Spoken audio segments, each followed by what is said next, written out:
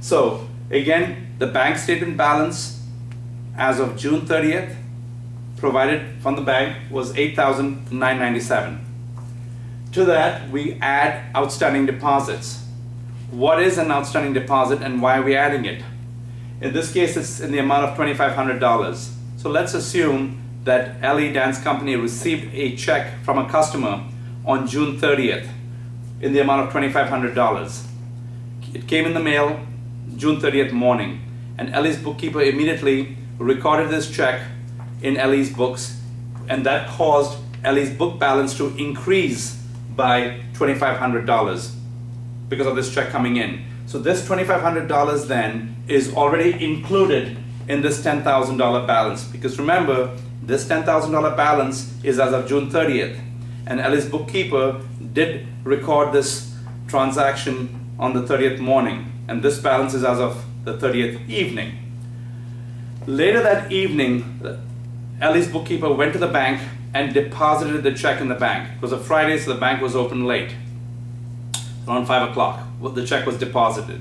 Now, as you may know, that all banks cut off their banking day sometime late in the afternoon or even maybe early evening. Let's assume in this case, Ellie's bank cut off their banking day at 4 p.m. and Ellie's bookkeeper only deposited the check at 5 p.m. What does that mean? This means that once any transactions take place after the banking day is over, then those transactions are reflected in the next banking day. So even though the bank may cut off its banking day at 4 p.m., they may physically stay open till 7 or 8 p.m. that night, being a Friday. But any transactions that take place after the banking day, in this case hypothetically after 4 p.m., would be reflected in the next banking day. And the next banking day typically is a Monday, not a Saturday, not a Sunday. So as far as the bank is concerned, Ellie Dance Company made this deposit on Monday, July 3rd, not in June. Therefore, that $2,500 is not reflected. Again, let me repeat, the $2,500 deposit made on June 30th evening is not reflected in this $8,997, but it is reflected in the $10,000 book balance. Therefore, as part of our reconciliation process, we need to add the $2,500 to the bank statement balance. Next, we see a bank error of $28 that's being added. So let's assume that as part of the reconciliation, we found that the bank had made an error where they had processed a check belonging to another company, Ellis Manufacturing. They processed that check against Ellie Dance Company's account. In other words, they had taken out $28 out of Ellie's bank account for a check that did not belong to Ellie, but belonged to Ellis Manufacturing Company. So the bank is going to correct that error next month.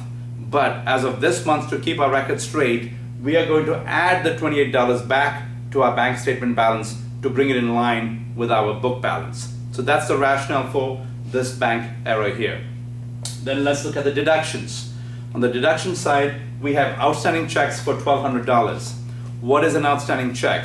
Well, let's assume that Ellie Dance Company wrote a check to Verizon Telephone Company on June 29th in the amount of $1,200 to pay their phone bill. So on June 29th itself, Ellie's bookkeeper reduced her book balance by the $1,200 when the check was issued. However, the check was mailed and Verizon did not receive the check till maybe July 5th, possibly, and then went and deposited the check on July 6th. So Verizon deposited Ellie's check on July 6th, and so the money only came out, this $1,200 only came out of Ellie Dance Company's bank account on July 6th. So as of June 30th, this $8,997 does not reflect this $1,200 check being processed, because remember, this $8,997 is as of June 30th. The check only came against the bank account next week in July, around July 6th. However, the $10,000 book balance already reflects the $1,200 being taken out, because as I told you earlier, Ellie's bookkeeper reduced her book balance on June 29th itself when the check was written. So therefore, to reconcile the two balances, we need to reduce the bank statement balance by $1,200 now. Next, bank error. In this case, there were no bank errors that affected the bank balance from a deduction standpoint, so we have a zero in there. Go through the math and we end up with $10,325 as our adjusted balance, as our true cash balance. Does this number sound familiar? Certainly it does, because that's the same number we arrived at when we were making the adjustments here to the book balance. So, going back to what I said earlier at the start of the discussion, one of the reasons why we do the reconciliation is to come up with our true cash balance. So in this example, our true cash balance was neither the book balance nor the bank balance, but it's an entirely different number. Okay, now that we've gone through the mechanics of the bank reconciliation, let me talk a little bit about errors and some adjustments that we need to make. First, let's do the errors.